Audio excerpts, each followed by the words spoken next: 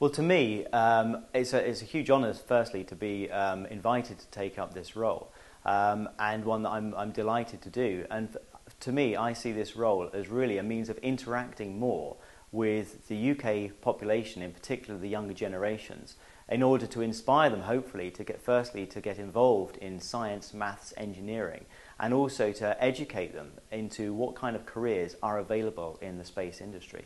And how will you do that?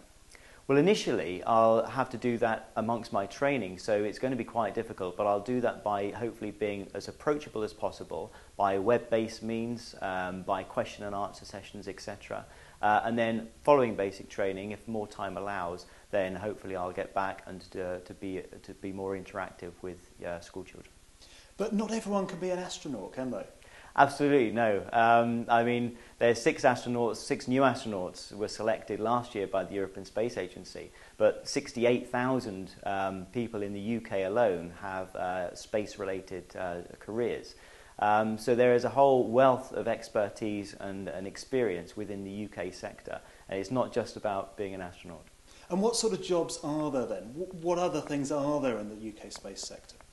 Well, it's a whole range of things, ranging from project manager, for example, which doesn't really require any scientific background, to literally being a payload specialist on a communication satellite, for example. So you can go from one extreme to the other, whichever sort of field, be that engineering, be that mathematics, be it chemistry, biology, fluid physics, whatever is your area of passion and speciality, there will be a career for you in the space industry. Do you